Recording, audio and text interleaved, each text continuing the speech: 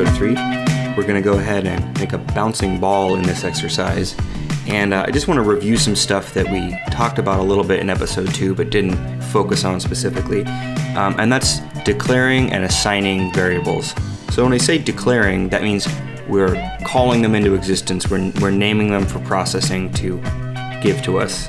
So if we say float x, we're saying I want a floating point variable called x, or int y, I want an integer named y.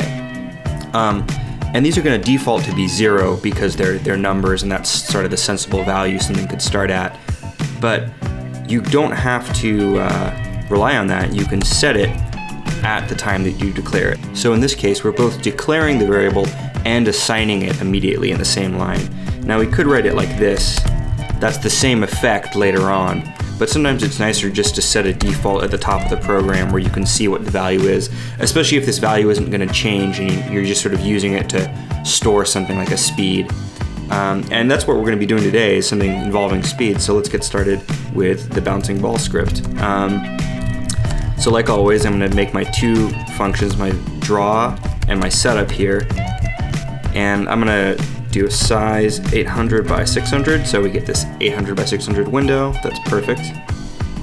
And then for now, let's just draw an ellipse to get started. So again, for an ellipse, we need two numbers, which are the x and y coordinates, and then two more numbers, which are the width and the height of the ellipse. So I'm going to say 400 and 300, so that's 400x, 300y down, and then make the ellipse, let's do 50 by 50, so it'll be pretty small. There we go. So we want this to bounce around the screen, and that means we're going to have to track at least two things. We're going to have to track the position on screen that it's currently at, and we're going to have to track the speed at which it's moving, or rather the direction.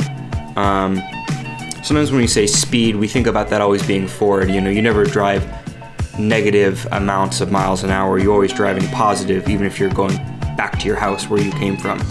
But in processing, it's relative to the canvas. So if we want to move the ellipse to the left, we have to subtract from our x value. And if we want to move the ellipse to the right, we have to add to our x value. So keep that in mind as we're doing this exercise here. So I'm going to go ahead and declare some variables right off the bat. Float x, 400, float y, 300. So these are going to replace our positioning that we had explicitly typed in, and now I'm just going to say those two. So we're substituting them in, and since it has the same value that we started with, it's in the same spot on the screen. But we can just come up here and change that, and now you can see it's more over to the right. So maybe the first thing we should do is get the ellipse moving. So every frame before we draw it, we could say x is now equal to x plus 10. This is like we were doing last time. And when I run this, every frame, the x value is going to increase. It's going to go right off the screen. So that's okay, but we want it to bounce back. And to bounce back, we need to start subtracting instead of adding. So what we could do is store that speed in another variable that we can change on the fly and use that variable to change our x variable. So what I mean is, you can say float x speed, let's call it, x speed equals 5. We'll slow it down a little bit. And then down here, x is equal to x plus x speed. So this is doing the same thing. Again, we're just substituting a variable for something that was hard-coded before. But now we can think about what is the condition where we want to change our x speed when we want to reverse. Well, when our ellipse goes off the edge of the screen, the x position of it will be wider than the whole width of the screen, right? So we could say something like this. If x is ever greater than the width of the screen, now we don't want to just reset the position of the x, but we want speed to reverse it, right? We want to go backwards.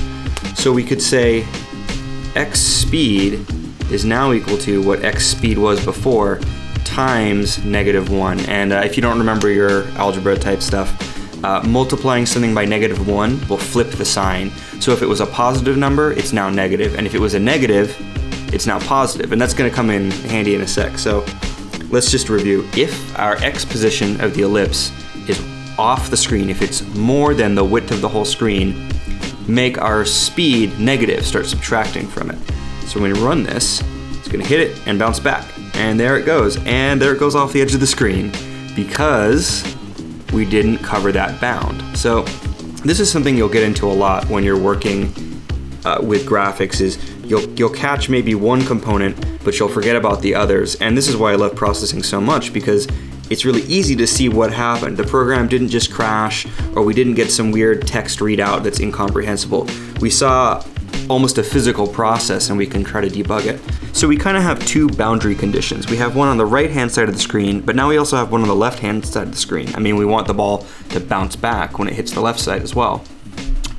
So what we can do is make this if statement multiple terms. We can say if x is greater than width, or, and that's those two bars, it's usually the key right above your enter key there if you hold shift and press that backslash. If x is greater than width, or x is less than, it's on the other side of 0, right? Because the far left-hand side of the screen is 0, and the far right-hand side of the screen is whatever the width is. And because this statement reverses the speed, whether it's negative or positive, it flips the other way. It doesn't care about which side it's on. This will work for both out of bounds conditions. So if we run this, we've got a bouncing ball now. And I should probably turn off, should probably start erasing the background here, because otherwise it's gonna be a little unclear. So I'm gonna, at the beginning of our draw, just like before, call our background method. And there's our bouncing ball. So now if we really want to get this going, we should probably add the y component in. Remember how we gave it a variable for y, but we didn't make it move on there yet. So the good news is we can just duplicate what we already have. Before we do that, I want to cover some other kind of operators real quick. So right here we're saying x is equal to x plus x speed. So this is called assignment, and this equal sign is an assignment operator. Usually when we talk about something being equal in the regular world, we're talking about them being the same. We're talking about something that already existed being true. But in this case, we're doing something. The equal sign here is assigning this value on the right-hand side of it into whatever's on the left-hand side. And it's called an operator because it operates on inputs. Another example of an operator is this plus sign. Plus sign takes two operands, the left hand and the right hand, and returns them to whatever else is waiting. But it doesn't do assignment on its own, which is why we need the equal sign.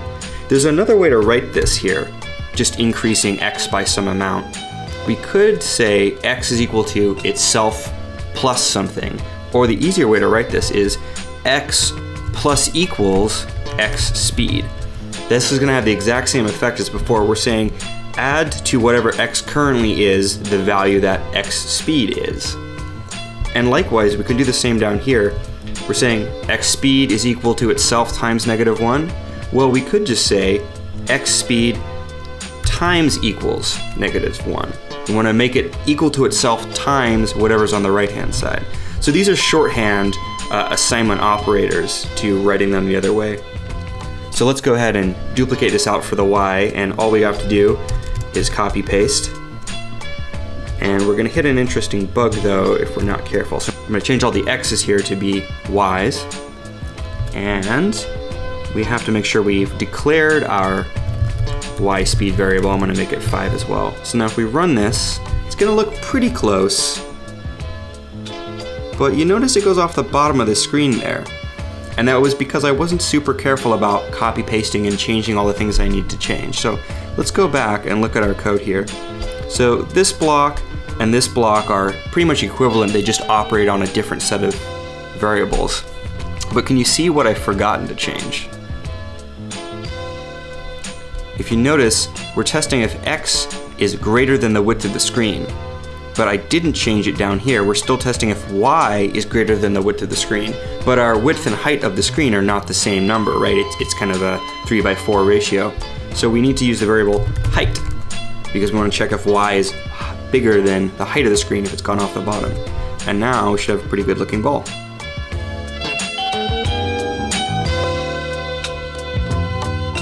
Something I always like doing is taking the previous project we worked on and rolling it into the new one.